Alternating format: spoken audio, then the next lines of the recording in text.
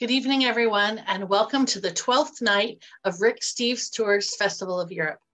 I'm Lisa Friend, and I'm delighted to be your moderator this evening as we discover the beauties of the countries of Croatia and Slovenia, with the two people that I would most like to guide me around these countries, Cameron Hewitt and Tina Hiti. So please join me in welcoming our first guest for the evening, Cameron Hewitt. Cameron, I'm so glad you're here. Welcome to the show.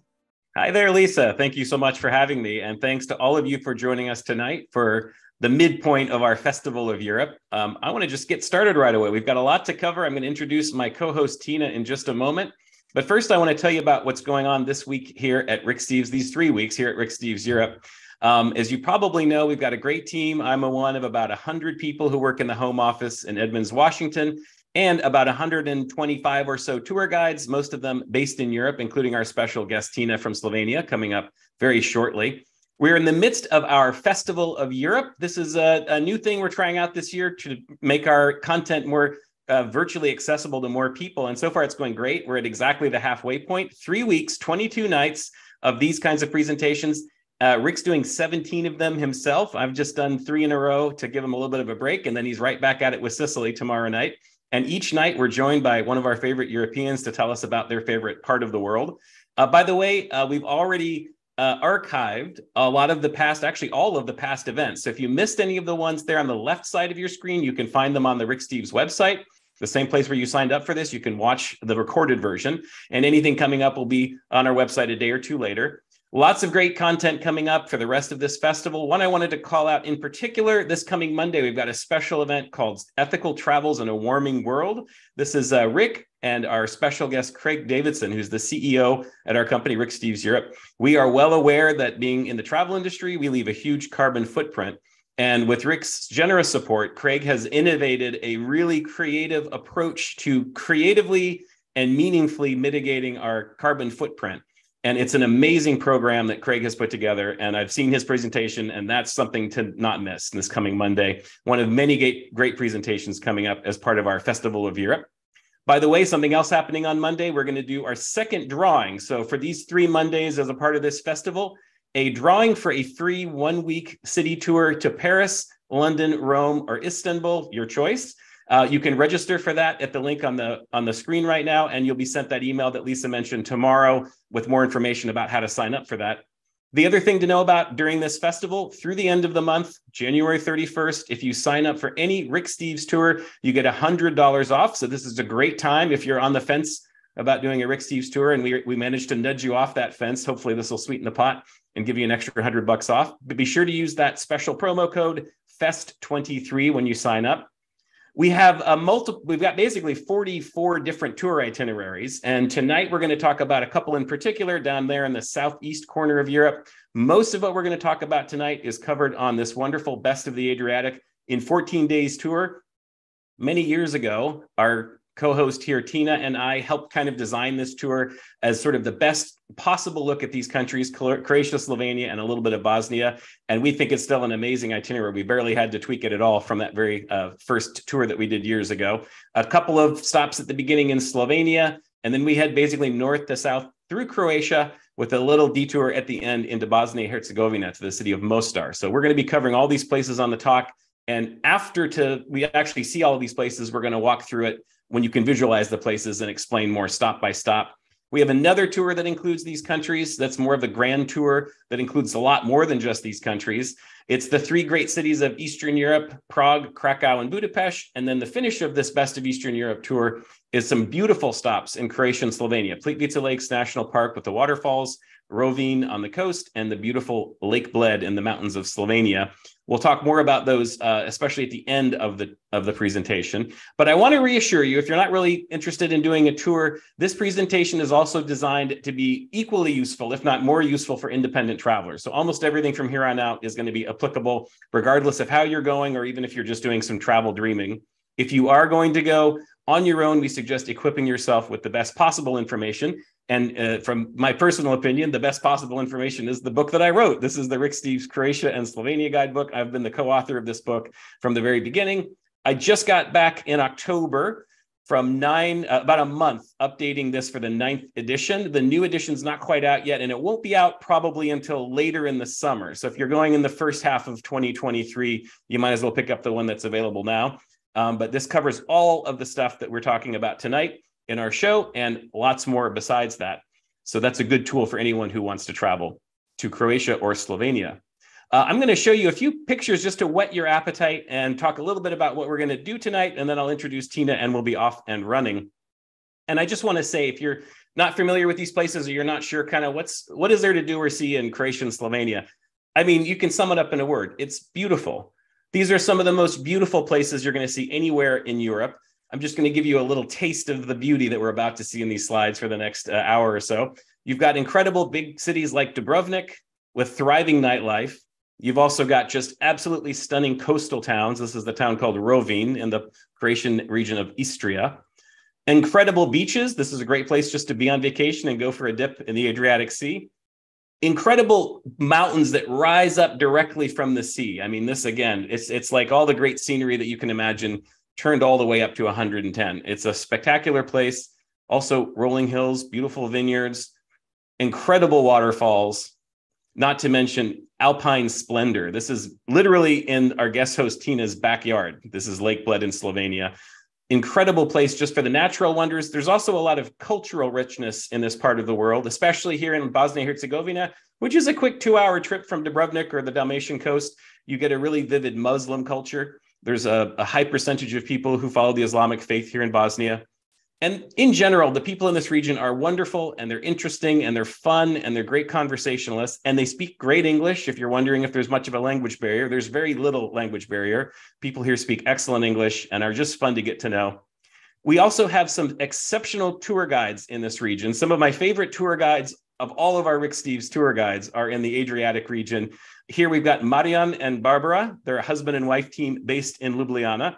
We're going to be joined tonight, though, by a very special guest, Tina Hiti. If you've watched our TV show on Slovenia, you might recognize Tina. Going back years and years, anytime Rick or I need some help with any kind of expertise around Slovenia, Tina's the first person we call. And every time I'm in Slovenia, I make sure to spend some time with Tina. This is us back in October, attending one of her son's hockey games. She's not only a great tour guide and an incredible expert on Slovenia, but she's a good friend of mine. So I want to very warmly welcome and introduce you to our guest guide tonight, Tina Hiti. Hello, Tina. Dobar večer, Cameron. Dobar večer, everybody else. Yes, good to see you all. Great to see you. Now, what time is it there in Slovenia? Don't even ask. 3 o'clock in the morning. 3 o'clock in the morning. Wow. Yeah. Well, thank you. Thank you for joining us. That's very, very heroic. How exactly have you been guiding for us with Rick Steves Europe? Well, I started 23 years ago. Wow. Yeah, that's when I started. Actually, that's exactly right, because you and I started at the same time. We kind of came up together. Well, in honor of tonight, you and I have prepared a few fun drinks and treats from Slovenia. So what are you imbibing tonight while we watch the show? Well, you know, at 3 o'clock is a little hard to eat something, so I just opted up for some drinks. And of course, because we started just, a few months ago, I said we need to drink some kokta. Of course. You have it, right? I have a vintage bottle of kokta. Very good. Do you want to tell everyone this is not Coca-Cola, it's kokta. Tell us about what kokta is. Yeah, actually, kokta was created back in the days of Yugoslavia, and it was created just that we had something that was resembling Coca-Cola, because everything that came from the West was super cool. And it's similar to Coca-Cola, although a lot of people say that it's more similar to Dr. Pepper. I can see that, yeah. I'm going to give it a taste. Hold on a second. I got a little sparkling. So yeah, it's kind of like it's like an herbal cola. Yeah, I would say it's an acquired taste. If you're expecting Coke, it's not Coke, but I have Kokta every time I'm in Slovenia, and I've gotten to the point where I kind of crave it when I cross the border. All right, so we've got some Kokta. What else do we have tonight? And one thing about Kokta, whenever we drink it, we like to say that this is the drink of our youth. It Very brings nostalgic. Youth forever, Yeah. I'm over 70, as you know, Cameron, but yeah. I keep on drinking this one. Very good. Excellent. And let's see, what else do we have? I think you and I both have got a nice cup of tea to to keep well lubricated. My cup of tea happens to have a Slovenian on it. Do you know who this is? Of course I know. This is Jože Plečnik, our most famous architect. Yeah, I don't have a cup like that. So Cameron, I need to pick one up. We're going to talk about Jože Plečnik later. I have a whole collection. I have 4 mugs with Slovenians on them. That's probably more mugs than most Americans have with Slovenia. Yeah. What kind of tea do you have inside? Well, I have the Planinska chai here. Okay. This is the mountain tea. And this is very good for your throat. It's very good if you're not feeling well. From Mountain Herbs. What do you have? I have Mountain Herbs, but I don't have the one in the package. I go and pick them up myself. Oh my gosh. Yeah. You've got hand harvested Mountain Herbs. Wow. Yes. And then the best thing to add into our herbal tea is, of course, honey. Of course, honey as well. I put some honey in mine. This is some Slovenian honey. Yeah. And then I've got some bee pollen also from Slovenia. Oh, you have a very fun glass, because do you see in the bottom of that glass that Cameron holds as well? There's there's a little bee. It's the Carniolian gray. Actually, this bee is the indigenous species in Slovenia. And every cup that comes either with pollen or honey, if it's from the Association of Beekeepers, it comes with that bee. So that's a mark of quality. Yeah, right over here. It's the mark of quality. You can always check it. I already know, because the shape of a glass, it's like a tea or like a little mushroom, but and it comes in small, bigger and bigger versions. But if you will ever be in Slovenia, check for that bee. Great. It means it comes from very, very hardworking hands. Top quality. We're going to also talk more about Slovenian beekeeping a little bit later as well.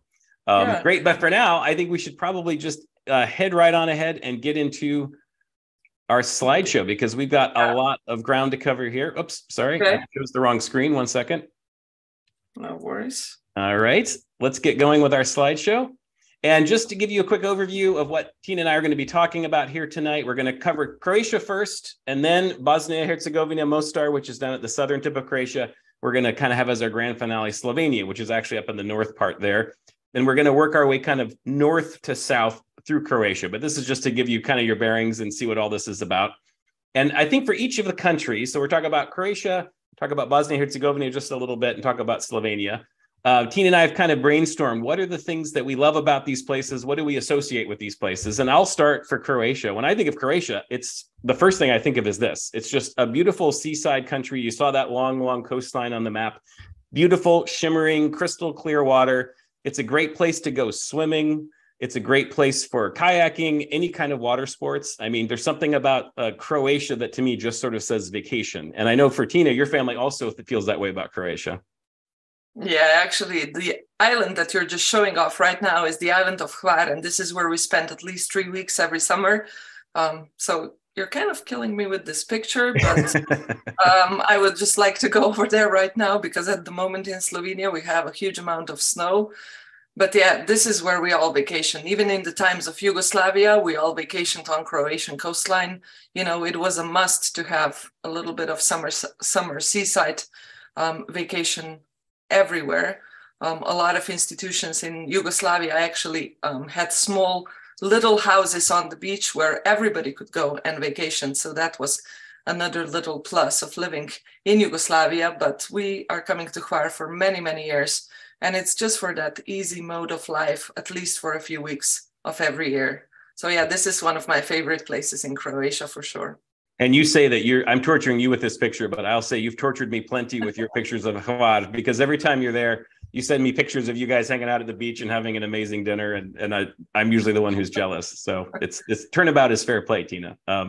Yeah, something else I think that I associate and Tina associates with Croatia that you might not think of is Roman ruins. You might not realize there's some really spectacular Roman ruins in the country of Croatia. Tell us why that is, Tina.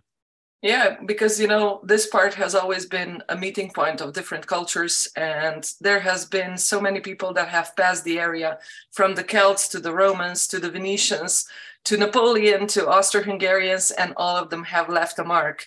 Romans actually a pretty significant one. I would say that outside of Italy, probably, we do have some of the best preserved places. This is the 6th largest amphitheater in the whole world that still has an intact outside wall preserved in completion. which is very rare to find, and you can find it in the city of Pula. Plus, if you go down to the coastal town of Split, you can find one of the best preserved Roman palaces belonging to notorious Diocletian, but nonetheless, it's still preserved, and we can marvel at the techniques of Roman architecture over there. So it's really incredible. The history of the region is something that is very eye-opening, but also very intriguing. And it's, I think the layering of history is interesting. When you're in certain places, you can almost see the layers almost literally physically on top of each other and really get a sense of that. I mean, something that I also love about Croatia, there's all these wonderful, beautiful, characteristic kind of higgledy-piggledy old towns like this, places like this that you can just sort of get lost in. And that takes us to the first stop. Now we're going to kind of do a geographical swing through Croatia from north to south. So starting in the northern part of Croatia, this is one of my favorite small coastal towns, maybe my favorite small coastal town in all of Croatia. Small coastal town. Dubrovnik is pretty amazing, but that's big. And this is the town of Rovinj. And Rovinj is an absolutely delightful little seafront town. And it's kind of characteristic of all of these different coastal towns in Croatia. They're all a little bit different, but a lot of them have the same features. So for example, you have got a big colorful harbor that's bobbing with boats. You've got a giant cathedral, usually with an even more giant bell tower overhead.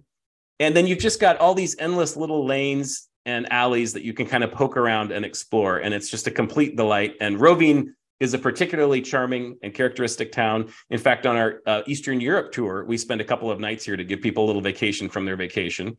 And this is the region of Istria that we're talking about. It's this kind of wedge-shaped peninsula in the northern part of Croatia, just south of Slovenia, where Tina's from. And I think your sister lives here in Istria, doesn't she, Tina? Yeah, she actually lives very close to Rovinj. If you look at the map, actually, her family name now is on the map with that little wine glass, because that's in the family as well. It's the Matošević winery. Oh, cool. And just beneath the eye of Istria. So that's where my sister lives now. And I go there very often. And actually, I must say, in the last couple of years, I really got to know Istrians pretty well. They are very hardworking folks. And this is a very traditional zone. What I think I learned about Istria is that every single one of them has a job, but every single one of them also does something at home. Most likely they will make their own olive oil. Most likely they will make or dry their own prosciutto, and they will make their own wine. And when you come visit, their olive oil is the best. Their prosciutto tastes the best. And of course, their wine is the most amazing of all. And whenever you come to Istria, at least when I go visit my sister, I always go on an empty stomach right now, because when you go and visit all these people, they will always treat you to things. And some of those things are just incredibly delicious and wonderful. Istria is really well known for some of the best olive oils in the region. And you would be surprised that in Istria, actually, some of the olive oils have gotten a lot of world titles, rewards, and in so many respects, they got better oils than in Italy or Greece or Spain, which is quite a big deal, I think. That's very impressive, yeah. And it's chefs like Gordon Ramsay that actually use their oils for cooking in their shows. Oh, wow.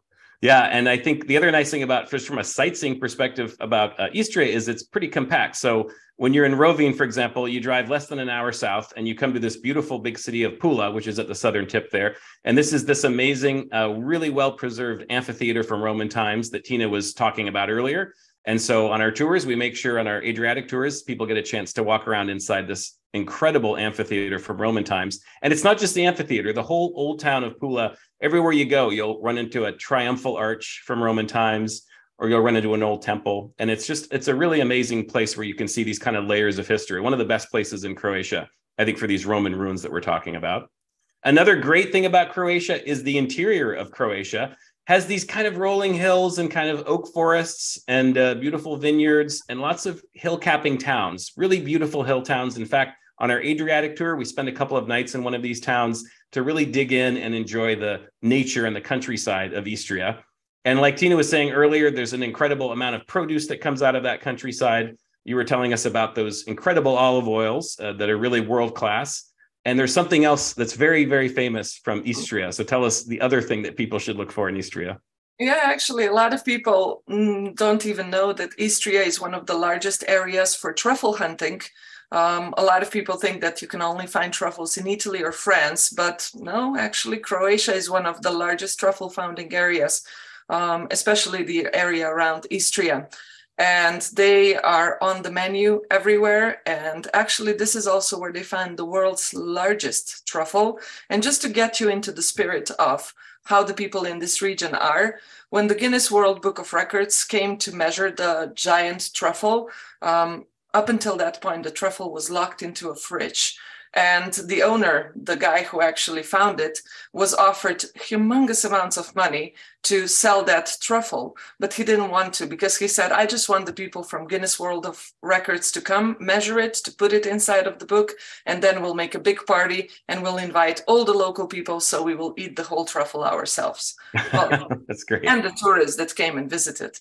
But if you come to any of those inner towns in Istria, I'm more than sure that some of the dishes that you'll find on the menus will include truffles. This is actually a wonderful Fuji, locally made pasta with shredded truffles on top. And I have to say, when I close my eyes and I think of Istria, I taste truffles. It's just something you really come to associate with this part of the country. But we aren't actually leaving that part of the country. We're heading south through Croatia. Most of the big sites in Croatia are on the coast. But here's an incredible exception to that rule. It's deep in the interior of Croatia. And I said at the beginning, this is a land of incredible natural beauty. And in all of these natural wonders, this might be the most amazing, I think, of those natural wonders. This is called Plitvice Lakes National Park, Plitvice Lakes National Park. And it's basically a Grand Canyon that's filled with all these terraced lakes. And there's all these waterfalls and cascades flowing between the lakes. And they've just done an incredible job of creating this network of boardwalks that let you walk across the surface of the lake.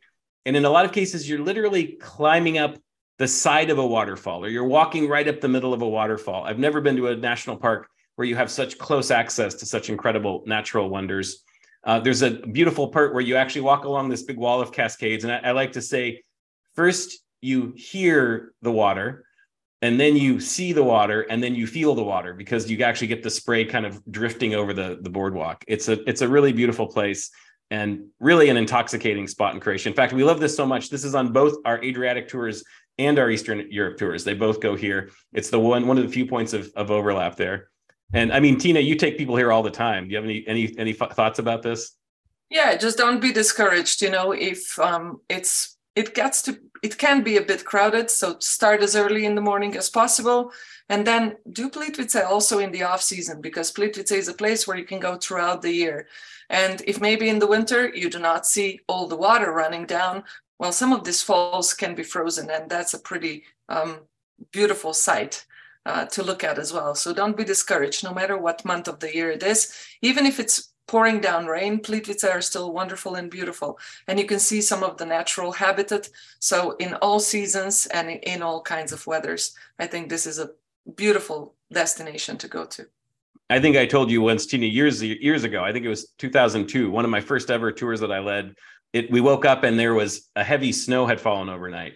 And we were the only group staying at the hotel who still went out and did the hike. And I just remember it was magical. All of these paths and boardwalks were covered with new fallen snow. We were the first people in the park that day, and it was spectacular.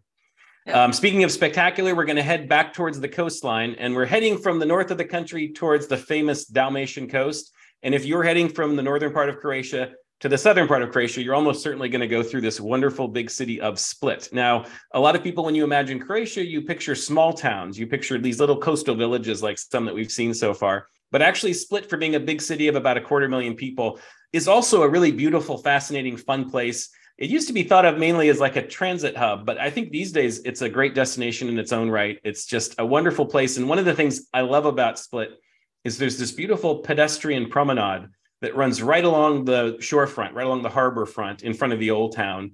And it's just all hours of the day and night. People are out sitting, enjoying, people watching. It's just a great scene. Yeah, and actually, Cameron, if I may, probably it has also one of the best activities that you can do in Split, and that's coffee drinking. Coffee culture in this part of the world is very important.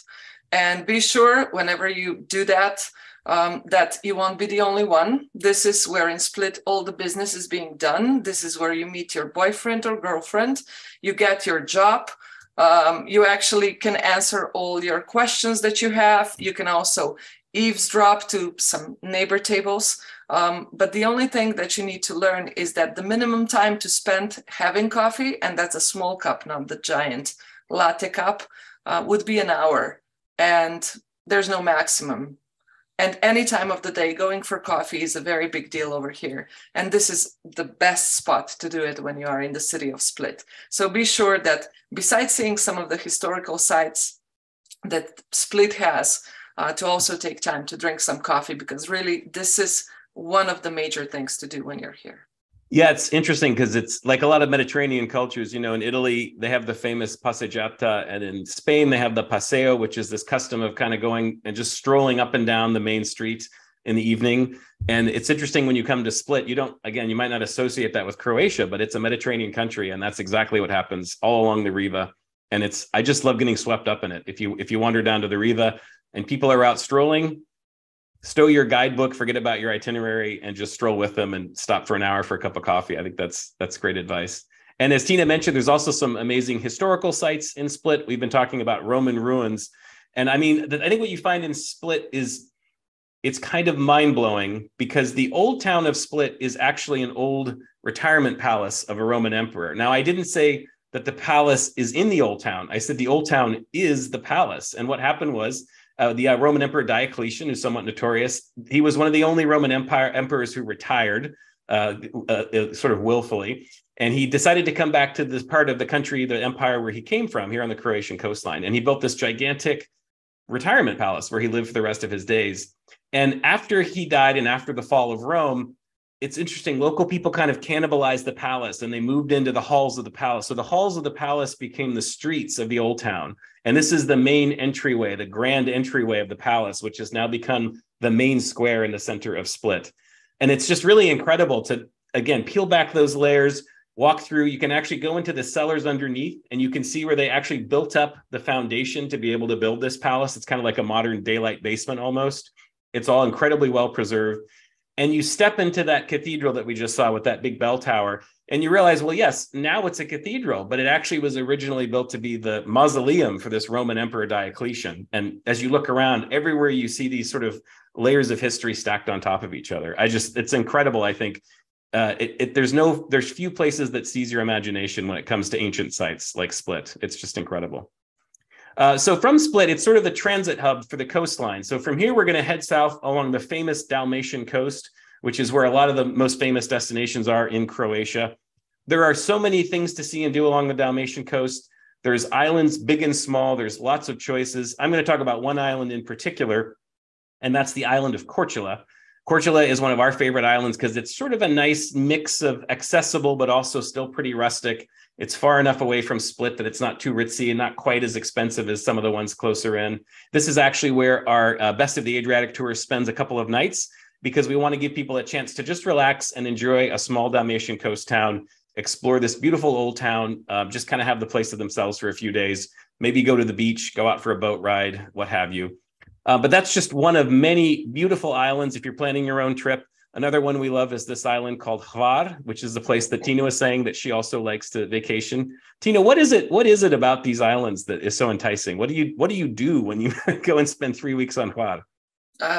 Pretty much nothing. I know that doesn't sound like a perfect vacation, because a lot of times when you vacation, you usually go fast. You go and try to see as much as possible, tick as many boxes as possible. When we vacation from this part of the world, we just want to go away to a place where we can hide away from the rush of every day. And we try to encompass, or how would you say, circle up two activities that Dalmatians, where Hvar and Korčula are, do the best. One is the concept called pomalo, which means a little bit every day. And then laganini, which means slowly, slowly. So a little bit and slowly, slowly every day. Do not do anything in a rush, do everything slow. And I think when you come to these islands, this is where you can do that almost. You can do a master's degree in it. And it's such a wonderful place. So we really don't do nothing. We bring here our car, we park the car. We don't even go anywhere with our car. We just stay on the beach. We go swim, fish, eat, drink some wine, and hang out with friends that we have in this region. And that's it. 3 weeks in a row. It's a very good recess. It's a very lazy kind of vacation, but that is how it's supposed to be. So it's pomalo, which means little by little. Little by little. Lagănini? Yeah, lagănini, which means slowly, slowly. Do not do anything with a rush. That explains a lot about Croatia. Yeah, this is not a place to be in a hurry. This is not a place to be efficient necessarily. It's a place to take it easy.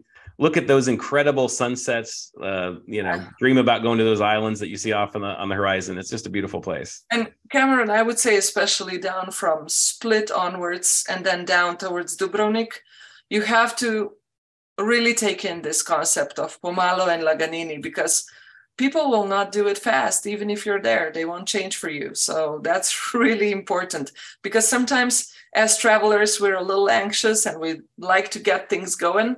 But believe me, here they will not change. They haven't changed up until now, and they will not change just because you came and visited.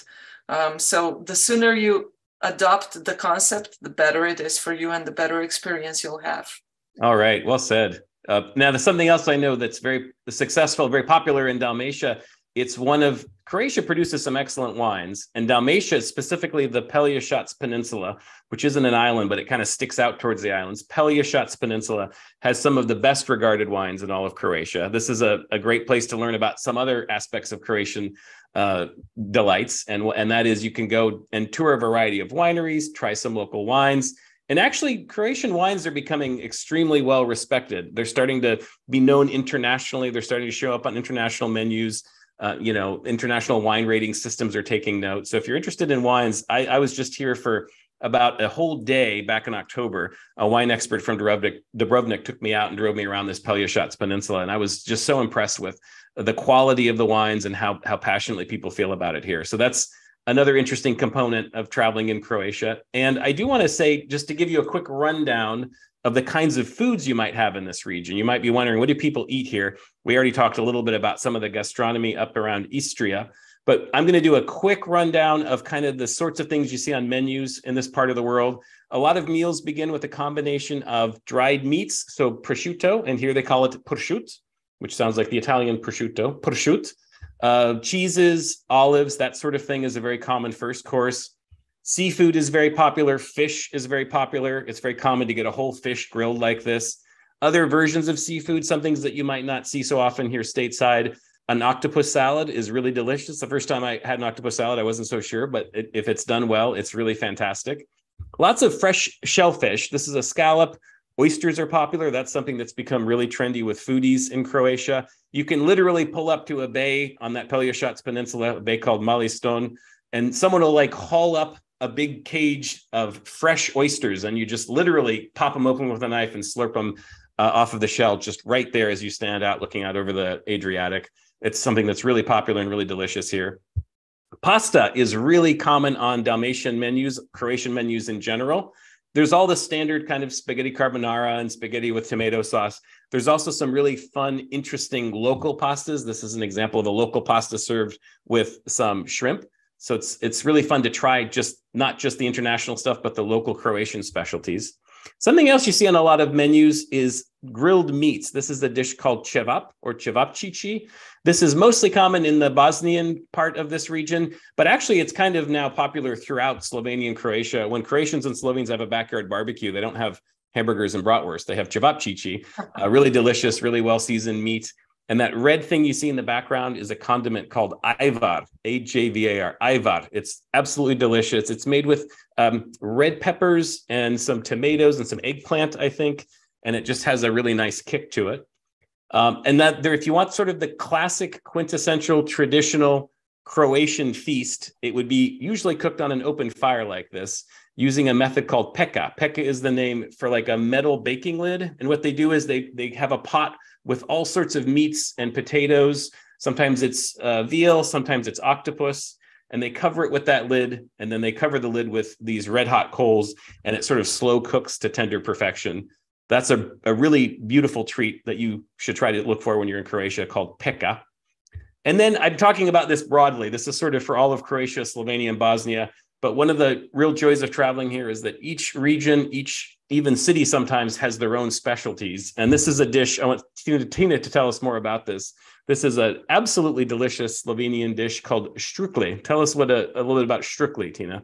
Yeah, so štrukli is a dish that can come as a separate dish. It can come in a combination with the sausage, but it can also come in a combination as a dessert. It depends just about what kind of a filling it has. It's a rolled dough, and then they have different fillings inside. The most common one is with cottage cheese.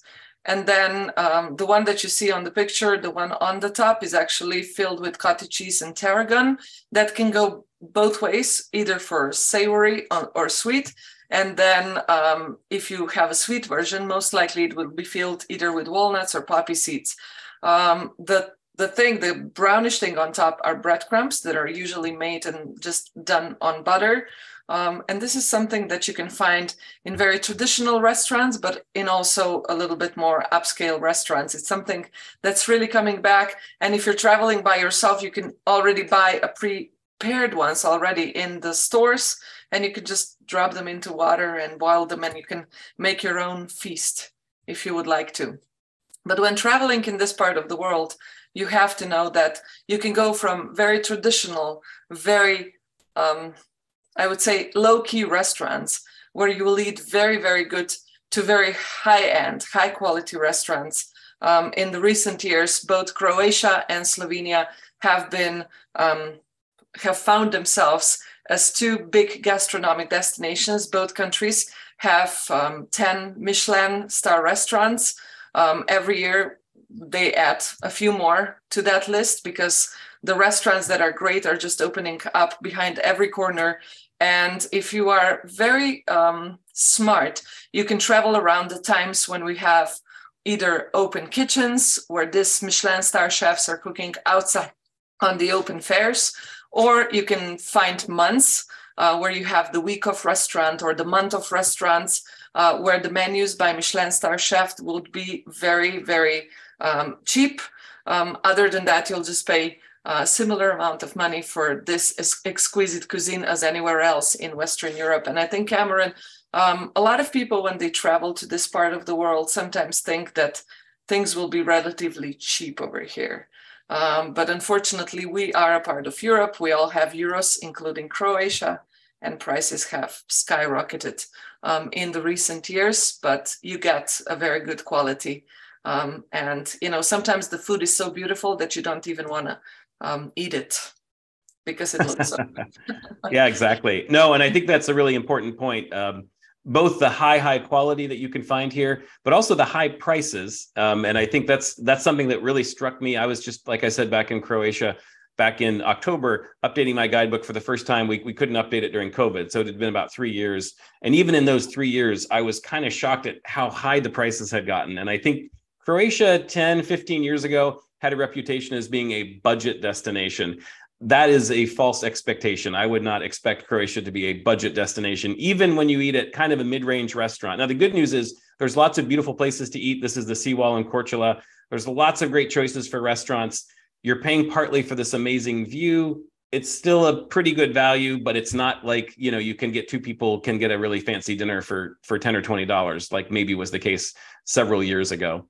So I would just say calibrate your expectations if you're budgeting for a trip to Croatia and Slovenia. Bosnia is very cheap. I would say if you're going to Bosnia-Herzegovina, that's an excellent budget destination.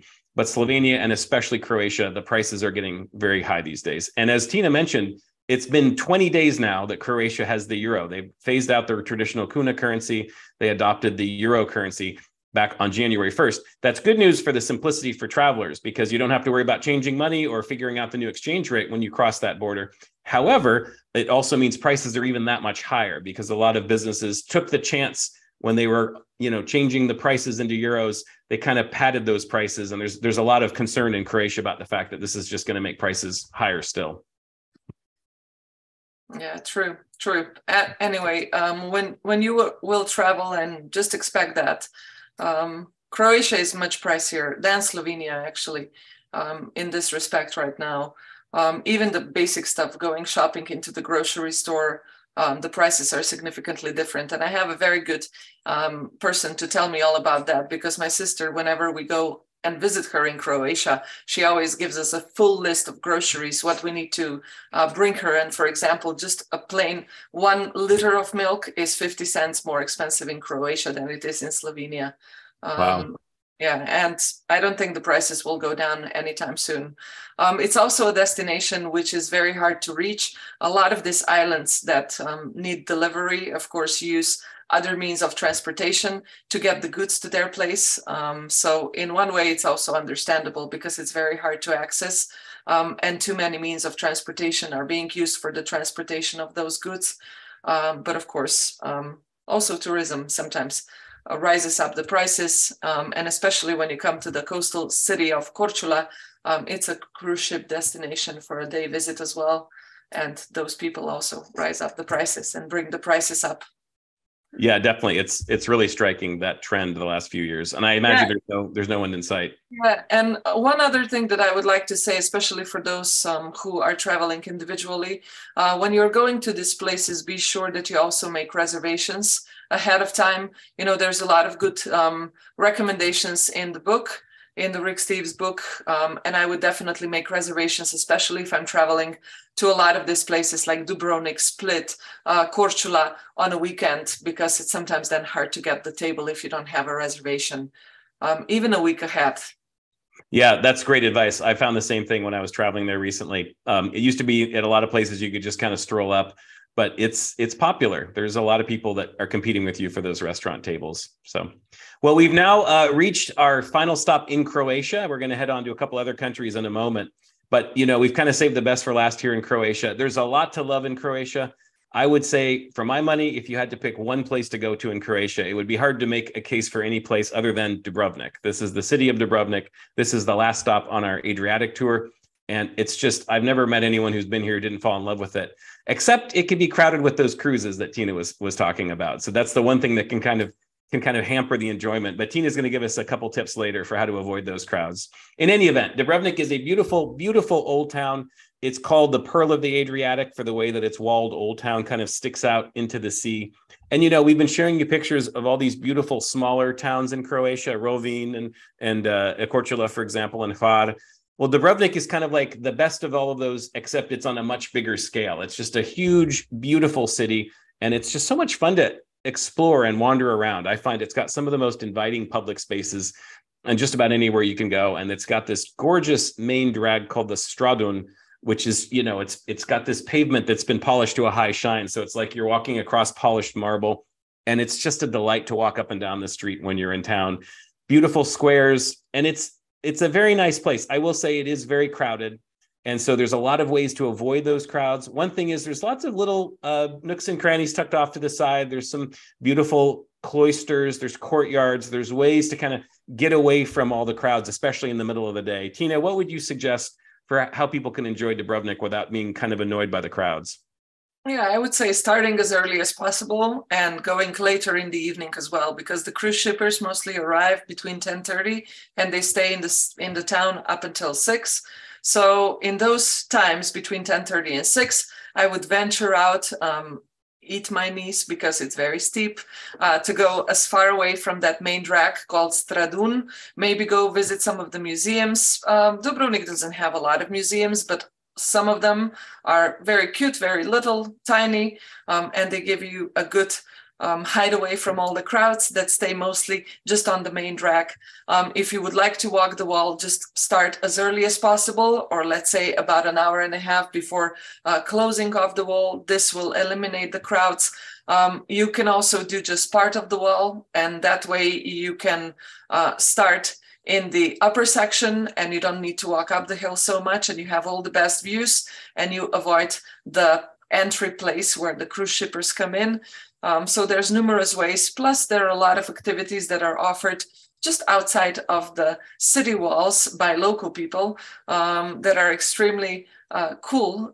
And there's a lot of that. Just need to browse a little bit through it. And there's a lot of good recommendations inside of the book as well.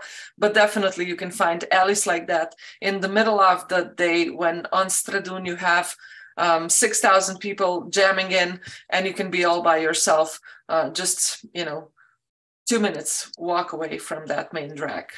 Yeah, I think that's spot on, Tina. You're right. I've been on that main street when it's so crowded, you can't even walk down the street. And it's incredible to me. You just walk less than 2 minutes. You just walk straight uphill on some of these stone stairs, and suddenly you've got the place entirely to yourself. And I think the early and late is another good tip. So for example, there's you might think this is just a tourist town, but there's actually local people who live here. And there's a really fun produce market early in the morning on a market square right in the heart of town. So it's worth getting up early to kind of browse with the locals there. And as Tina was mentioning, if there's one great there's a lot of great activities in Dubrovnik, but the top activity probably is walking around the top of that town wall. I've shown you a couple pictures of the walled town, and it's really cool. You can actually go all the way around the entire perimeter of the town on the top of the wall. It's just an absolutely breathtaking activity. And every step of the way, you have beautiful views, amazing views. You've got a sea of red rooftops on one side, and you've got the actual sea on the other side. And it's just a magical, magical place to be. And for our tour, it's a great way to finish off our Adriatic tour. I think people are just blown away by this. And don't forget, you're on vacation. And like Tina said, there's some great stuff just outside of those town walls. You see the old town of Dubrovnik there at the top of the picture. 5-10 minute walk away, you've got incredible beaches where you can just relax and enjoy. So in fact, for people who are doing our Adriatic tour, we suggest it's not a bad thing if you got the time to spare. Spend a couple of extra days in Dubrovnik at the end. You'll never run out of things to do. There's lots of great day trips. I wanted to mention one day trip. It's not included on the tour, but it's a good piece of advice if you're taking the tour or if you're going on your own from Dubrovnik. One of the most satisfying day trips, if you have a day to spare, is to drive south. And in about an hour and a half, you reach the border of the country of Montenegro. And if you get about another hour or so beyond the border, you go around this stunning natural bay, natural kind of fjord-like bay called the Bay of Kotor. And you end up in the beautiful town of Kotor. And it's a long day from Dubrovnik, and you want to get an early start, as with everything, to avoid crowds at the border. But this is a really satisfying and fun and beautiful day trip from Dubrovnik, one that's very popular. Now, I mentioned Montenegro is a different country from Croatia, but that was not the case, 30 years ago. In fact, Tina was born in Slovenia, but she wasn't born in Slovenia. She was born in Yugoslavia. And I think a really interesting component of visiting this region, again, whether you're on a tour or on your own, is you get to finally kind of understand, what is this Yugoslavia? I think for a lot of us Americans, there's an air of mystery to it. It's this big country that existed once and doesn't anymore. And so I really am excited for Tina to tell us a little bit about Yugoslavia and what it was like to grow up in Yugoslavia. So tell us about Yugoslavia, Tina. Yeah, so it's probably really kind of funny that I come from a country that does no longer exist, where I was actually born into a country that doesn't exist anymore. But what I would say about it is that it was extremely beautiful. It was varied, from high mountains to beautiful coast, to incredible nature, to flatlands and very fertile fields.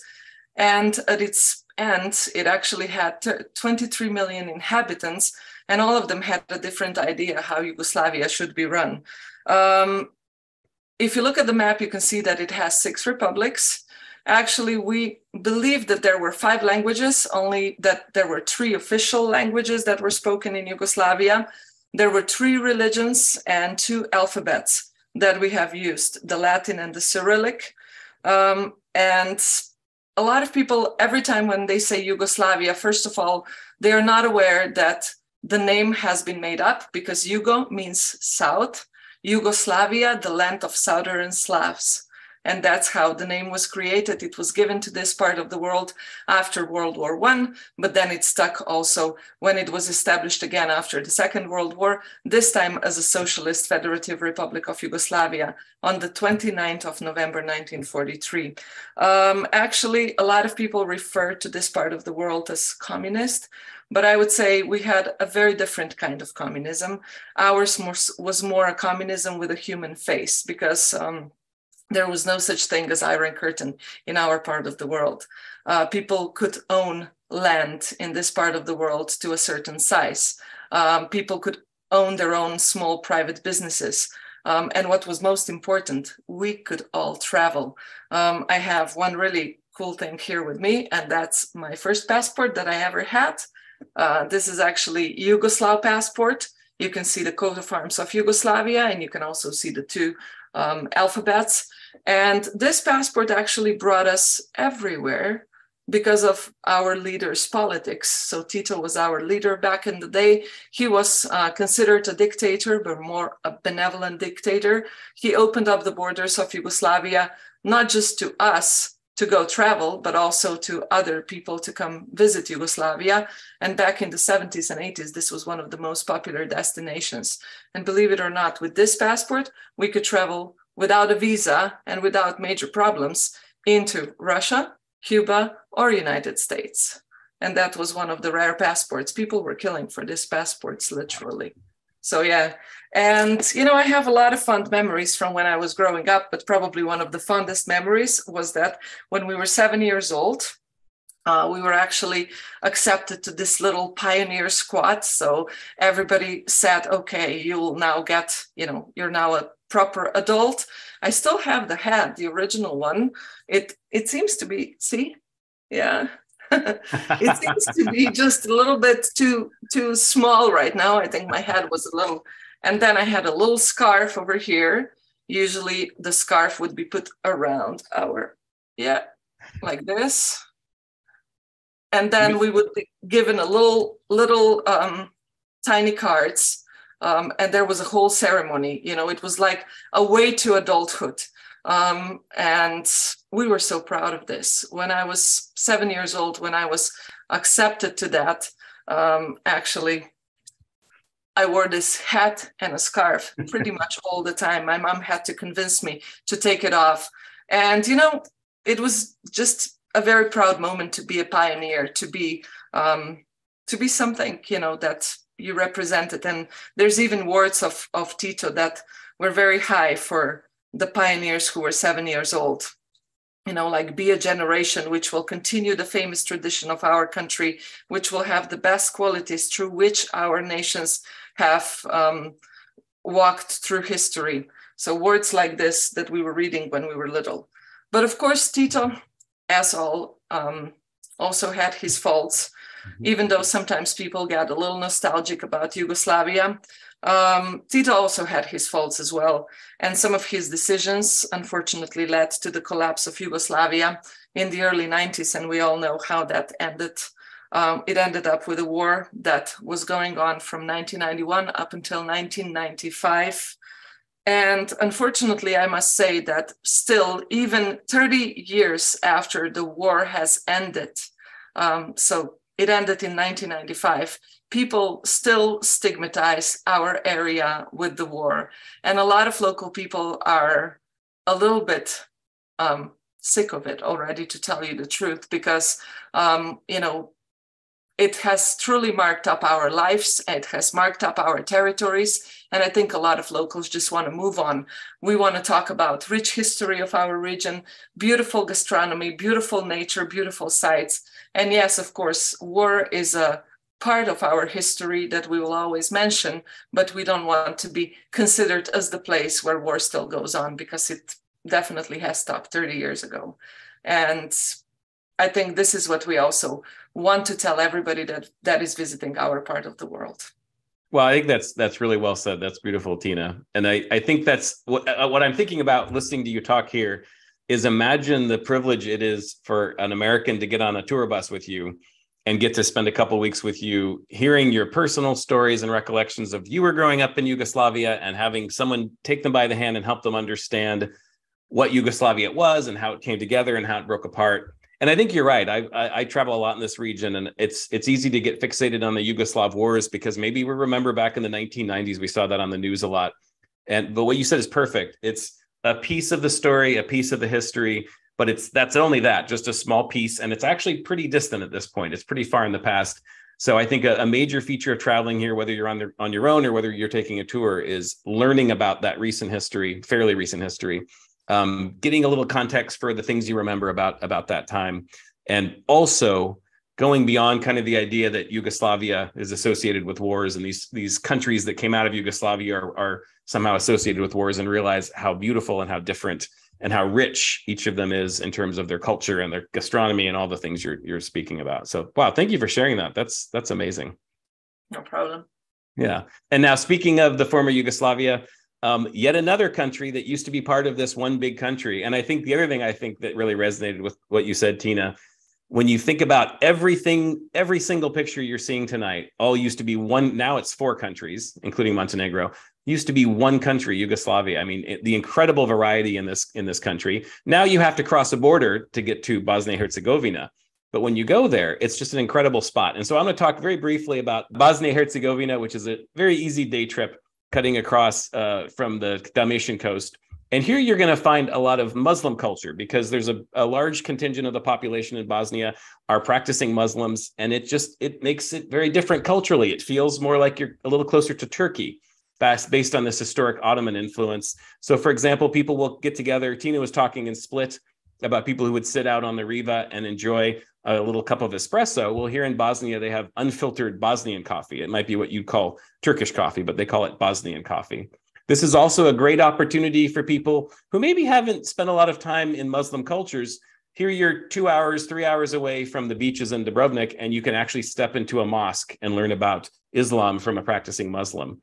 So this is a place that's really rewarding to visit, very easy to visit from the Dalmatian coast. The other thing I associate with Bosnia is stunning natural scenery. Again, like the rest of this whole region, it's just beautiful. The city of Mostar that you see here basically fills this gorgeous natural gorge. And spanning that gorge, spanning the Neretva River in the middle of Mostar, is this remarkable old bridge. This is literally built by the Ottoman sultans. Sultan Suleiman the Magnificent built this bridge. And it's a symbol of Mostar. Unfortunately, if you've heard about this bridge, it might be because back during those Yugoslav wars, it was badly damaged and eventually destroyed in that fighting. But I think the important thing here is, as Tina said, when you go to a place like Mostar, obviously we're going to learn about the war as one chapter in the history, but realize that that's just the one chapter in the history. And now they've rebuilt the bridge and they've resumed this beautiful tradition in Mostar where young men stand at the top of the bridge. You see the guy with his arms stretched out, and they dive off of the bridge into that icy cold river below. And it's a really fun custom that kind of is a celebration of the city of Mostar and of Bosnian culture. So I just love to spend time in Bosnia. It's so easy to get to from the Dalmatian coast. I kind of think of it as Bosnia with training wheels because it's a very easy and accessible place to get a taste of Bosnia. If you have a little bit more time and want to delve deeper into the culture, I would suggest, this is not on any of our tours, but I love the city of Sarajevo, the capital of Bosnia-Herzegovina. It's about a 2.5 hour bus or train ride or drive farther from Mostar. You're going deeper into Bosnia. But, you know, I'll go on and on about Sarajevo if you let me, but just trust me, if you have a little extra time in this region, it's really worth spending a little time in Sarajevo as well. Really an amazing place. Okay, now we have reached finally Tina's home country. And I've got to admit, this is, if people ask me, what's my favorite country? I try not to play favorites, but this is a pretty easy answer for me. I adore Slovenia as well. So I want to tell you a little bit, we're going to tell you a little bit about what's so beautiful and great about Slovenia. And I'll just start by saying, just on a superficial level as a traveler, it's, first of all, the thing I associate with Slovenia are mountains. It's a beautiful alpine country. It's just stunning mountain vistas. I think if you didn't know better when you opened your eyes, you might think you were in Switzerland or Austria. Well, actually, Austria is just over the border. Slovenia touches the Austrian Alps and the Italian Alps in this little corner of Europe. And it has that beautiful alpine majesty. And because it touches Austria and Italy, the other thing I really love about Slovenia, it has wonderful people, as you're learning tonight with Tina. She's very representative of the wonderful people in Slovenia. And something about Slovenia that I think helps inform that is it's sort of at an intersection of cultures. It's the northernmost corner of the former Yugoslavia, so you have this strong Slavic culture, but it's also touching Austria, so you have sort of some Germanic orderliness. And it's also touching Italy, so there's sort of a joy of life and kind of a loose, breezy culture. And I like to say it sort of feels like Slovenia has sort of chosen the best bits of each of those cultures, and they've woven it into something unique and very beautiful. And there's one thing I love about Slovenia is Slovenes are very proud, and there's some really important cultural icons that Slovenes are very excited about. And I want Tina to tell us about a couple of them. And they're things that might be surprising when you think about big, mighty countries and the things they're proud of. I think the things Slovenes are proud of are really telling and also very, very beautiful and very endearing. One of them is a hay rack and the other is the bee. So Tina, tell us about the hay racks and the bees. Yeah, so hay racks are actually our national characteristics. You can find them on every single field because we are a mountainous country. So during the summer months, there's a lot of thunderstorms. You know, in the middle of a blue skies and a sunny day, we can just have a very abrupt break in a big thunderstorm. So when the farmers were cutting the hay could never dry. And that's, of course, not good for the hay if you are using it for the animals. So already back in the 1700s, they started creating these wooden structures that were actually helping the farmers dry the hay. And it's a work for the whole family to put the hay once it's cut on the racks, and then it's a very beautiful feature. They're even protected by law as technical heritage monuments. And actually every single farmer that maintains one and has one gets a little bit of a subsidy from the government, which I think keeps this tradition really alive.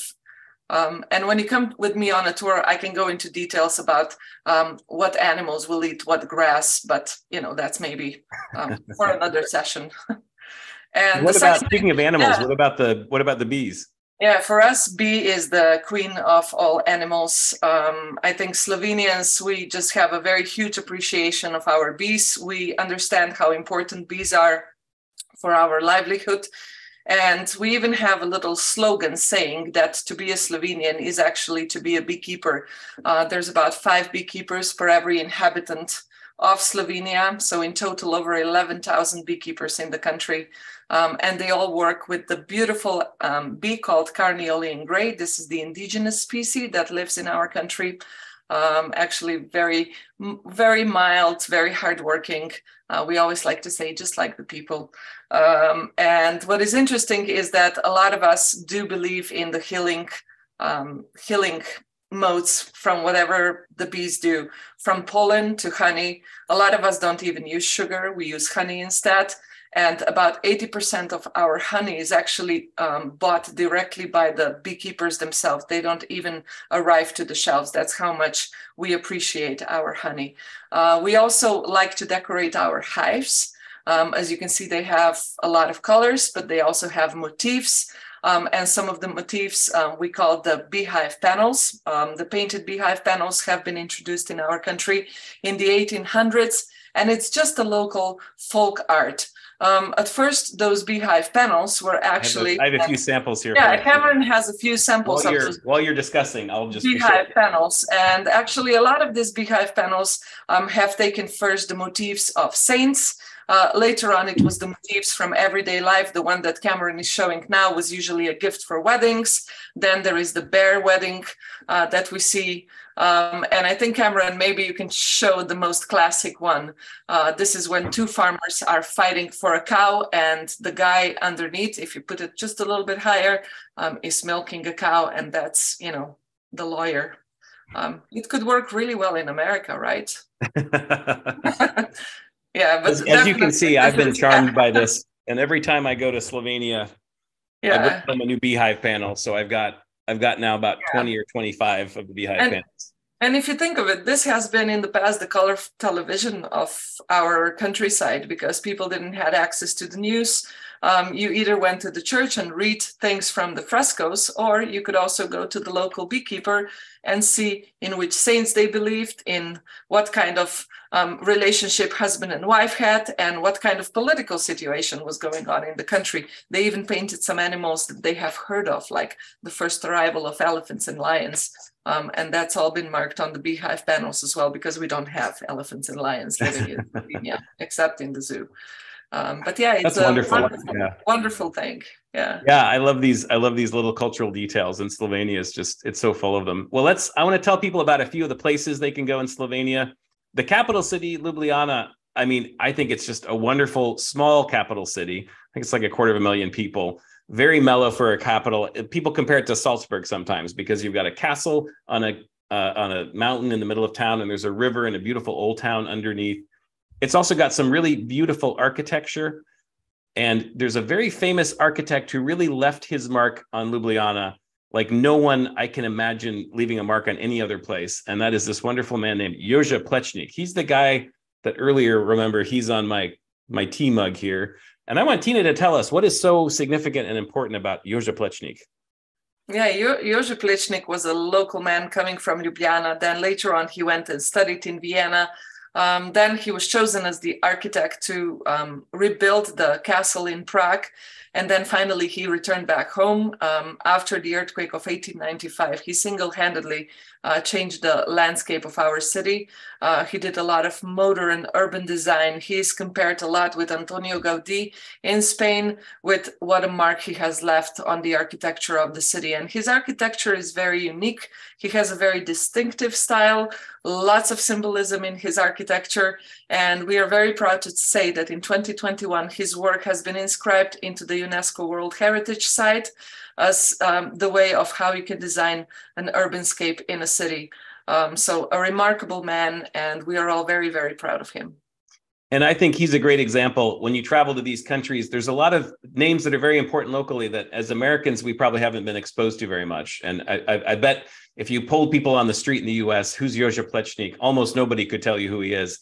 But if you are in Ljubljana for a few hours, you come to appreciate, wow, this guy was an absolute genius and he completely transformed his city. And it's a beautiful thing to learn about him. And what was great about him was also that he actually built for the people. You know, he didn't build just things to be there, to look at them, to observe them, but to people actually been using them. And that is how, you know, it's just incorporating into every vein of the city. He's just so incorporated inside. And he also has a marvelous museum. You can visit his birdhouse when you're in Ljubljana, and it's splendid. So definitely a worthwhile experience. Yes, I think that's a great tip. There's a great museum for him. To say a little bit more about Ljubljana, it's got also just this wonderful cafe culture. It's a great place just to sit out and watch the world go by at these beautiful riverfront cafes. It's also just an incredibly pedestrian-friendly city. They've closed down a lot of the city center, so people like you and I can just go out and stroll for basically blocks and blocks throughout the city center and never have to worry about seeing a car. I mean, I think, Tina, you and I have talked about this a lot. We just can't get enough of this place. It's just to relax and spend time in. It's just purely enjoyable.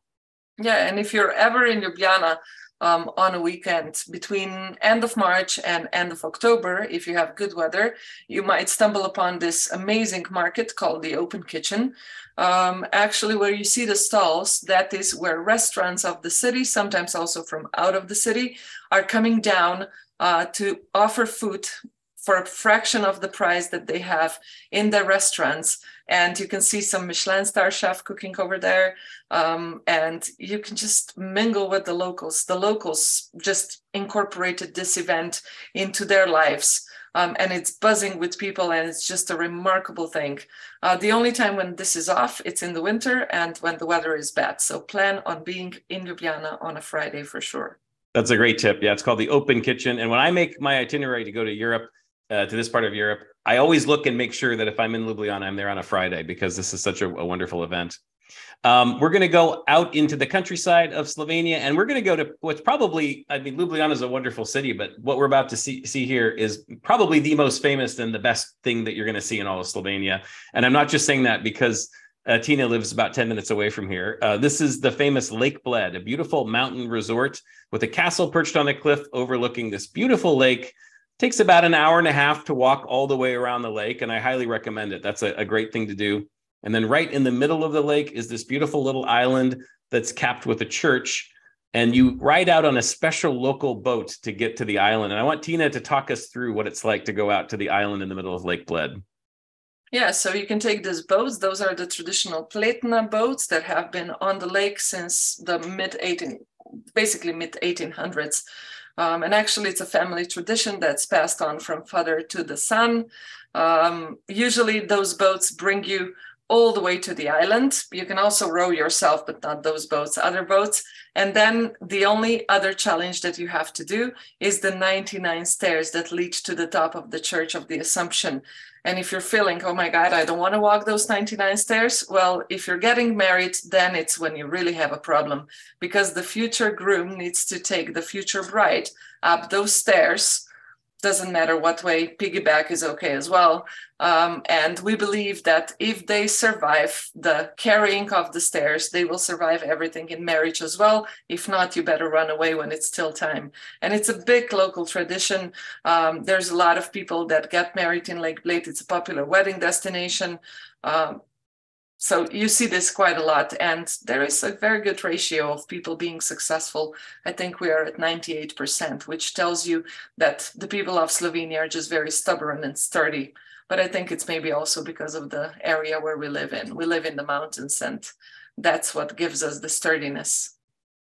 That's great. Well, Lake Bled gives us a beautiful glance at the mountains, but if you want to go a little bit deeper into the mountains, we're going to finish up our talk about Slovenia by going on what for me is, I think, the best possible day trip you can do in this part of Europe. And that is this beautiful twisty mountain road up and over a pass, a mountain pass that's called the Vršič Pass.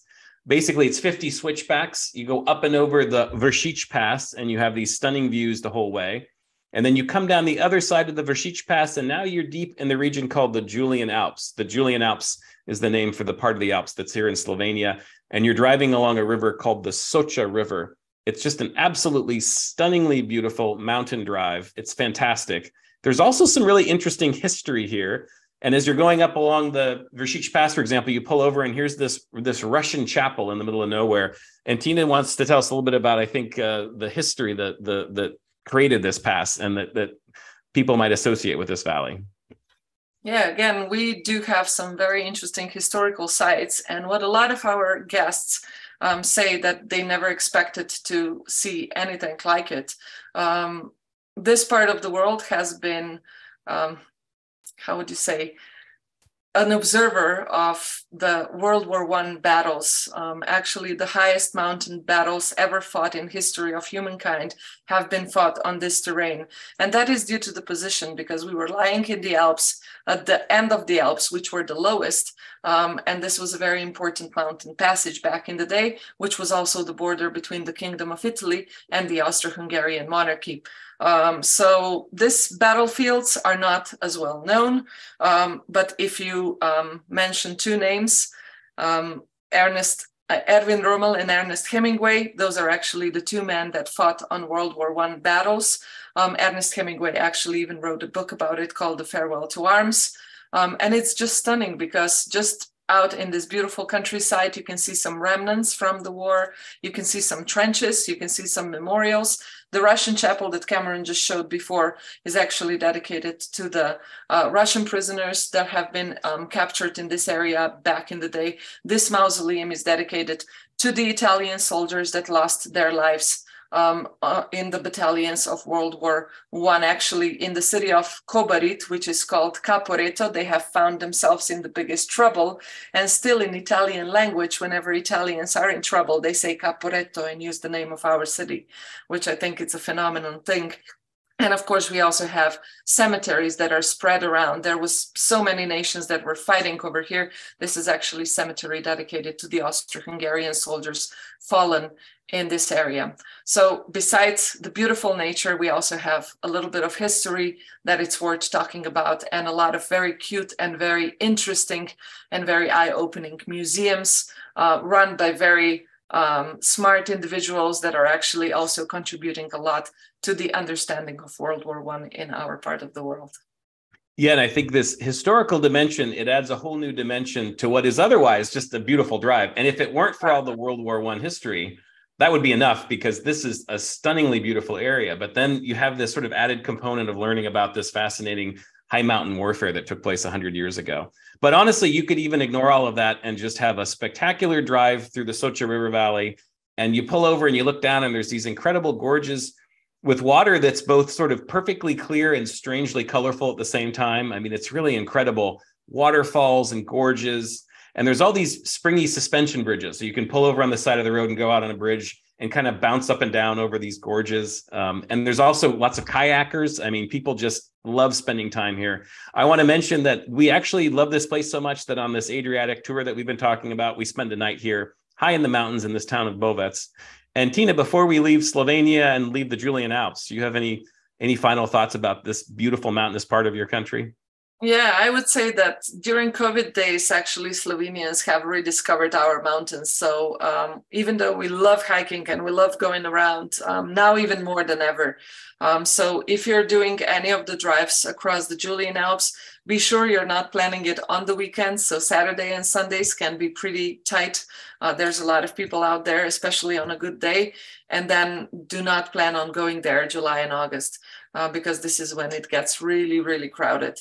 Sometimes Vršić Pass is so packed that it's hard to even drive across. But in the off season, in the other months, especially let's say in the fall is my favorite time when the leaves are changing.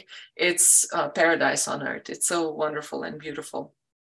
I've said this to you before, but I'll say it in front of everybody. You're incredibly fortunate to live in such a stunningly, I keep saying the word stunning, just a breathtakingly beautiful part of the world. You're very lucky. So yeah, we are very fortunate because Slovenia is really a gem, and more and more people are discovering it. But a lot of people, every time when people come to Slovenia, one of the first questions that they always say is, how come I didn't know about this place before? Yeah, absolutely. I feel the same way. People, when I tell people it's my favorite country, there's a lot of people are like, huh, Slovenia? You mean Slovakia? No, I don't mean Slovakia. I mean Slovenia. And then once people have been there, I don't think I've ever met anybody who's ever been to Slovenia who didn't say to me, I'm so glad I went. Two things. I'm so glad I went there. I almost didn't. And I'm glad that I figured out it was worth going to. And the other thing they always say is I wish I had more time, because a lot of people try to rush through in a day or two. And you can see a lot and have a very satisfying visit in a day or two, but you wouldn't regret having a little extra time, or a lot of extra time, I think. So I want to run through these itineraries that we cover on this. Now, Tina and I are going to be answering your questions very soon. So please sit tight, because in just a few minutes, we're going to be going through all the questions that we've been collecting through the course of our session here. But I wanted to run through first the two itineraries we have on our Rick Steves tours that cover these places.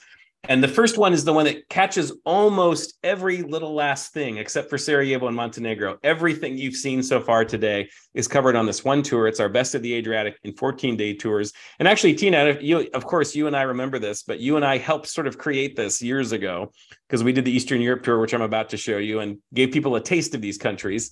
And everyone was like, I wish we had more time in Croatia and Slovenia. So we gave it to them.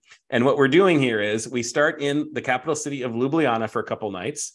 We get a nice look at Lake Bled for a few hours for people who want to take a look at Lake Bled. We drive up and over the Vršić Pass into the Socha Valley and have a beautiful night high in the Julian Alps. Then we head across the border into Croatia. We start in Istria, which you might recall is where we started our presentation. We stay in a hill town in the interior, but we go out to that beautiful coastal town of Rovinj and the Roman ruins of Pula. From there, we go to Plitvice Lakes National Park in the interior of Croatia. And the last week or so is along the Dalmatian coast. We go to the big city of Split, the small island of Korčula, and of course, spectacular Dubrovnik.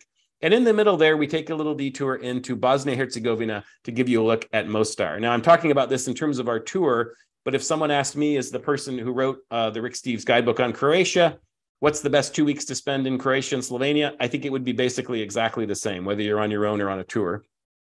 If you want to just get a little taste of Croatia and a little taste of some other places in the region, we've got our Best of Eastern Europe in 15 days tour. And this is kind of the survey tour. This is the grand tour. It's the sampler platter, right? So first of all, we spend a couple of nights each, actually 3 nights in a couple of them, of the 3 great cities of Central Europe. So first we go to Prague, and then we go to Budapest, and then we go to Krakow in Poland. So you get those 3 great Central European cities. And then from there we head south, and then we hit the waterfalls at Plitvice, which we saw earlier, the beautiful coastal town of Rovinj. We spend 2 whole nights there. It's a great chance to take a vacation from your vacation. And we finish up in Tina's backyard at Lake Bled. This is a great tour if you just kind of want the once over lightly, seeing all of these places. Now, before we get to the Q&A, we have a little bit of special bonus content. This sounds a little bit random, but actually it makes a lot of sense. We're going to take you for a few minutes to Bulgaria of all places, which is really just to the east of these countries. It's adjoining the former Yugoslavia over to the east. Now, the reason we're going to talk about this is we have a wonderful tour guide from Bulgaria named Stefan, who runs our program there. And we haven't really found a good slot for him elsewhere in our Festival of Europe. And we thought, you know what, Tina and I love Stefan and we love Bulgaria. So we thought we would let Rick, as a special guest host, and Stefan tell you about 5 minutes about Bulgaria as sort of a curveball. And as soon as we're done showing you this video clip here in just a moment, Tina and I will be back with Lisa, and we will answer all of your questions that you've been sending in this entire evening. So if you'll give me a second. I'm going to give you a chance to hear about Bulgaria on behalf of Rick and our guide, Stefan. Here we go. I am so thankful to be able to welcome to our little travel festival my friend and fellow tour guide from Sofia in Bulgaria, Stefan Bozajev. Stefan, thanks for joining us. Thanks for your invitation, Rick. It's so great to be with you. How many years have you been doing tours with Rick Steves Europe now? Oh, it's been only 9 years with you.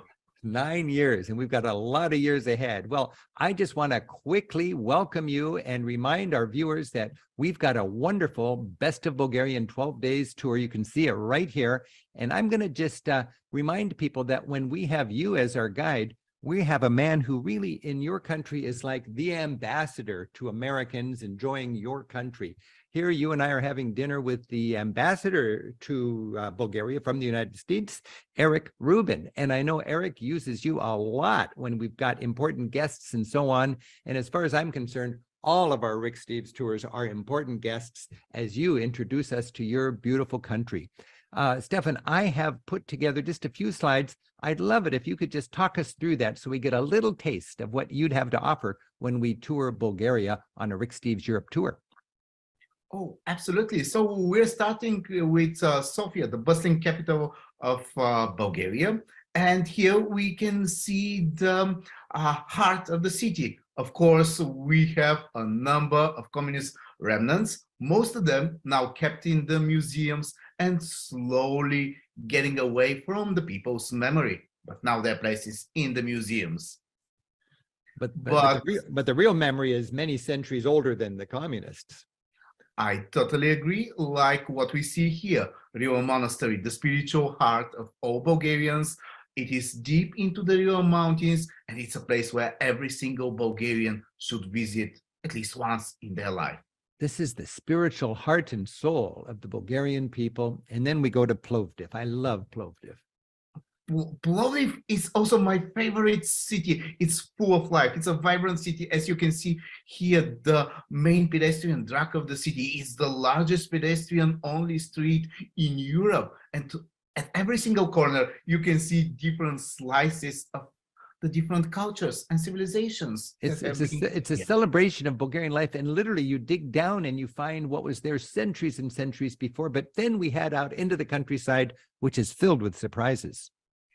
It is, as you can see here, if you happen to be in Bulgaria between mid-May and mid-June, and you go into the very center of the country and you see the rose harvest, all those rose orchards, this is where the very famous Bulgarian rose oil is being made. The aroma is all around. It's amazing that roses are an industry in Bulgaria. We'll be driving through fields of roses, remembering that's part of the local economy. And then this beautiful town up in the north, we have historic traditional artisans all around. Yes, like here in our old medieval capital in Veliko Trnovo. Here it is my dear friend Toshko. He's a very good person and he's a master with silver filigree. And together with our groups, we have the chance to go around him and to see the very same technique that has been done 300 years ago. It's so fun in our travels to recognize slices of European culture that we may not have even appreciated. It can be the cuisine. This is the wonderful, wonderful shopska salad, the Bulgarian main salad, and just the vitality in the streets when it comes to celebrating part of your culture. What's going on here?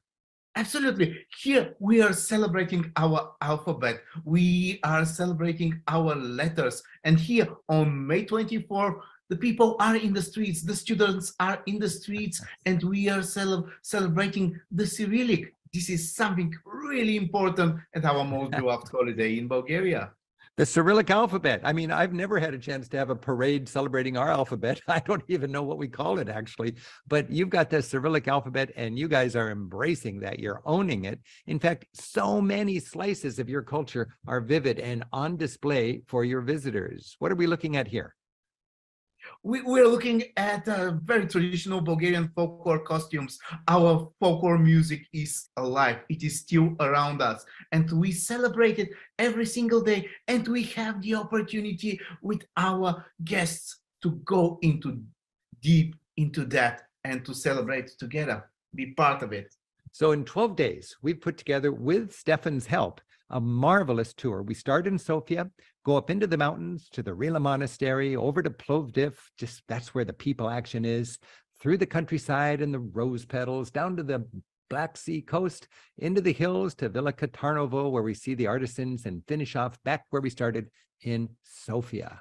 Stefan, I am so thankful to have somebody so passionate about your culture and so able to, with such enthusiasm and such creativity, share your culture. Thank you for being one of our guides, and I look forward to seeing you next time I'm in Bulgaria. Thank you for this opportunity, Rick. It's always a pleasure to have you here, and благодаря. Thank you. Благодаря and dobar den. Good day. Good day. Dobar den. That's great. Well, thank you so much to Rick and Stefan for preparing that very brief trip to Bulgaria. And I have to say, Stefan's a great guy. And I've traveled with Rick and Stefan in Bulgaria, making our TV show there a few years ago. And you wouldn't want anyone else but Stefan and his team showing you around this beautiful country. So I'm glad we got a chance to give them a little bit of the spotlight here during our Festival of Europe. Just a reminder, if you're interested in any of the tours we've talked about here, again, $100 off every seat on every Rick Steves tour through January 31st, but be sure to use that code FEST23. And thanks for joining us tonight on the Festival of Europe. Remember, we're only halfway through, so you've got a week and a half left of great content. Tomorrow night, it's Sicily with Rick and Tommaso, our guide from Sicily. And coming up next week, we've got Turkey, France, Ireland, Germany, the Netherlands, Greece, and so forth. And don't forget, this coming Monday is Ethical Travels in a Warming World, where our COO, Craig, is going to tell us about the Rick Steves Climate Smart Commitment. And I think that's it from us. And I wanted to thank Tina again for coming. And now is our chance. We're very excited to take your questions. Hello, thank you so much for that great information, Tina, for sharing your heartfelt stories. I'm gonna ask some questions. I'm gonna do something a little bit different. I'm gonna ask a few rapid fire questions. So these will not have long answers, but several people asked when you talked about coffee, can you get decaf? Yes. Okay. Sandy wants to know, what's the tipping situation? Rounding up. I would say they are trying to expect in big tourist city about 10%, but otherwise it's rounding up to the next full figure. Do not exaggerate, because tipping is not obligatory. Okay. And David wanted everyone to know, Cameron, your book is on sale on Kindle for $1.99. Mm-hmm. I personally could not verify that because I already own it on Kindle. So we'll have to take David's word for it. But does everybody know that Cameron has written a book with a wonderful chapter on Slovenia? On Tina, actually. Yeah, this is my travel memoir. I wrote this during the pandemic lockdown. I took a sabbatical, and basically it's called The Temporary European, and it's the collection of my favorite travel stories from my 23 years of working with Rick. And there's a whole chapter at the beginning about Bosnian coffee with our friend in Mostar, Alma. And there's also a whole chapter about Tina, actually, Tina's family and our friendship over the years. And Tina's wonderful dad, who's also a mountain guide. He takes people on driving trips around the Julian Alps that we were just talking about. And lots of other stories from this part of the world. There's a whole chapter on the Dalmatian coast and what it's like to live in these places that are so popular with so many tourists from the perspective of the locals. So yeah, it's called The Temporary European. You can get it at ricksteves.com and anywhere books are sold. And you're right. I did notice, I don't know how long this will last. It might be ending very soon, but Amazon has a screaming deal on Kindle, $1.99 for the Kindle edition. It's usually $10. It could be gone as soon as tomorrow because it's usually about a week. And I think it's been going on about a week. So if you want to go get it on Kindle on Amazon.com, it's $2 right now. Okay, a few more questions. Wynn wants to know, can you go into the lakes at Plitvice? No. Okay, excellent. Antonia wants to know, was Istria part of Italy prior to World War II? Yes. Yes. Okay. And now we can have a little bit longer answers. I'll just follow up on that. Yes, Istria was it's a bicultural region. I'll just quickly say it's still bilingual. So officially, it still speaks both Italian and Croatian. And I for me, it's the most Italian feeling part of Croatia, even though it's a part of Croatia and so forth. Culturally, it just has that kind of Italian feel to it. Okay. Let's see, Kathy, and actually several other people wanted to know, why is it called the Dalmatian coast? Because the coastline of Croatia is divided into 3 areas. And you basically have the Istrian Peninsula, you have the Kvarner, and then you have Dalmatia. And it is because of the tribes, the Dalmati, that actually moved here from the mountains. And they are known as very tall people. Usually people of Mediterranean are extremely short, well, shorter. When you come down to Split and then further down, everybody's just saying, what, is everybody here a basketball player or what? But yeah, it's the Dalmati tribe that actually gave the name of Dalmatia, not the dog. Yeah, it's the other way around. The dog's name came from the coast, not the coast from the dogs.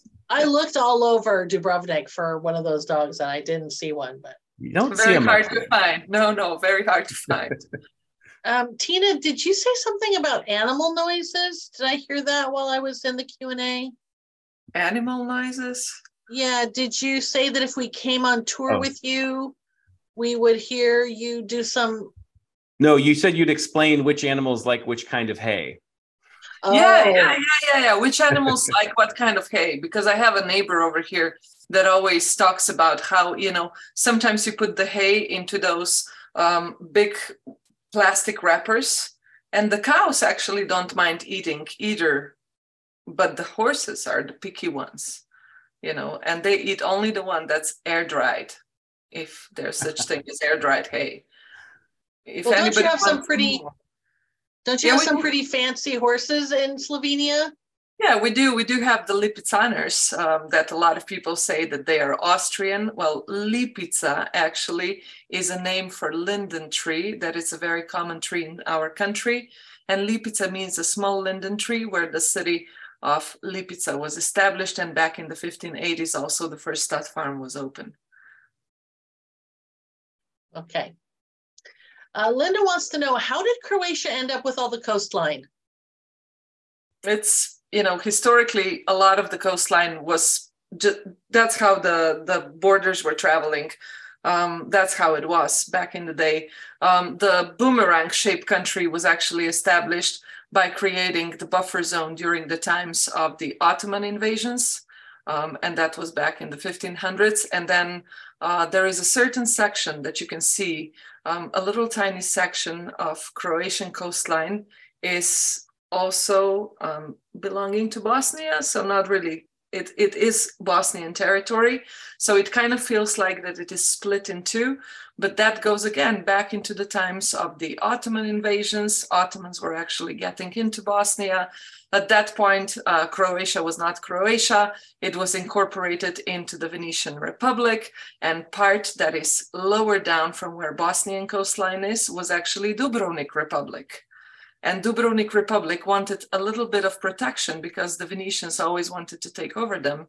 And in order to get that protection, they actually gave the Ottomans a bit of the access to able to reach Bosnia, which was their territory back in the day. And that is how historically they got only 10 kilometers of the coastline. That's fascinating. Okay, Lucinda wants to know, how easy would it be for a woman to travel alone in the Balkans? And she specifically would like to use public transportation. Yeah, I would say not a big deal. If you go throughout Slovenia and Croatia with public transportation, only from Split down, it's easier to travel on catamarans and boats and buses than it is with a train. So that's something. But other than that, there's Flixbus. That is a very good way to travel around. It's really well connected with all the major cities of the Balkans, including Sarajevo and Belgrade as well. And yeah, not a problem at all. You also have to know that a lot of people sometimes ask when they go into Bosnia and Herzegovina, they are always saying, oh, will all the women be covered? No, because our religion was not so important back in the days of Yugoslavia. As you know, communism doesn't really walk hand in hand with the religion. So that's why everything was a little looser. So for example, when you come into Bosnia, women that are covered are mostly visitors from foreign countries and not really local girls. Local girls, you can find them with a very deep cleavage and a very mini skirt, being very non-modestly dressed. And people sometimes are very surprised, as well as sometimes you don't find pork on the menu, but you would definitely find some rakia or the see-through alcoholic drink that we also strongly believe in, that is good for our health purposes. So it's a bit different. Yeah, I would say not a worry at all. I wouldn't be really worried. Cameron, what do you? I would just say, Lisa, you traveled solo as a woman in Croatia last fall. I ran into you in a couple places. How did you feel about it? As a confident woman traveler, did it feel any different to you in Croatia than other places? No, I actually felt really, really safe there. And even though, you know, I saw you in Split and I saw you in Dubrovnik, and these are places with lots of narrow passageways and dark, what we might think of as spooky. And I felt very, very safe. I really liked my trip. I told you all about it. But Cameron, yeah. So this question is for you. How do you feel about driving in Croatia and Slovenia? I really love driving in Slovenia and Croatia. I would say it's, for me, one of the easiest places to drive in a lot of ways in Europe. The roads are in excellent repair, super highways. It's very fast to get around. Things are well marked. Traffic is not too heavy. Maybe in the summer along the Dalmatian coast, it gets pretty backed up. It gives you a lot of freedom. In this region, I find there are areas that you want a car and areas you don't want a car. So if you're island hopping on the Dalmatian coast, you do not want a car because, like Tina said, there's excellent catamarans and boats and buses that connect that. But if you want to drive up into the Julian Alps that we showed you at the end in Slovenia, that's a place you want a car. So my philosophy in this area is, rather than have a rental car for the entire trip, you do one strategically for a day or two here and there where it makes the most sense. Or you hire a driver. We have several professional private drivers in Dubrovnik that we recommend in our guidebook. And basically they're busy all year long taking our readers on day trips to Montenegro, to Mostar, wine tasting at Pelja shots. You don't want a car if you're in Dubrovnik for 5 days every day. You want 1 or 2 days where you can go do a little day trip. And it's very efficient to hire a driver to take you on those day trips rather than to rent a car and deal with the hassle of figuring out parking and having to return it and so forth. So I would say that's a combination of mostly public transportation, rent a car maybe for a few days where it makes sense, or hire a driver for day trips. Perfect, thank you.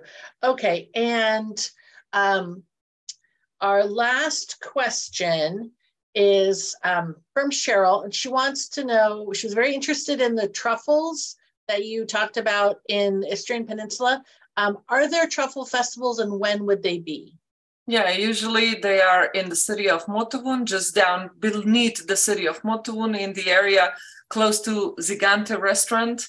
That is where the largest truffle has been found, and they usually take place in October and up until the mid of November every weekend. And it really doesn't matter when, but from about mid-October to mid-November, you always have, every single weekend, there's truffles on. Fantastic. Last fall, I was in that exact area, and I missed the festival by a week. I think it was middle of late September. But the white truffles had arrived, so you could get white truffles in the restaurants fresh. But the festival was starting a week or two later, so there's a window there in the fall. Yeah, and together with the truffles, if you're interested, you can also go truffle hunting, which is also a very cool activity that you can do with some local folks. There's a lot of people that are doing that around the area of Motovun. Well, thank you very much. Cameron, I will retreat until it's time for me to say goodnight.